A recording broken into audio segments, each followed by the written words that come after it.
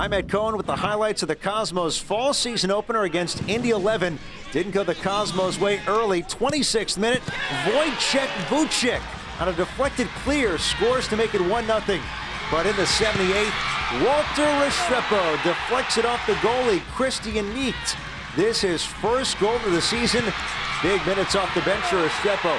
It was tied at 1. And from there, Jimmy Maurer saved the Cosmos again. Aggressive here, cuts it off, and makes the stop. And then the Cosmos with a chance to take the lead. 87th minute, knocked away. Senna sends it in. Appears they score. Sebastian Guenzati, but it went off the head of Carlos Mendez. He was offside. Gio Savarese and the Cosmos settle for a 1-1 draw.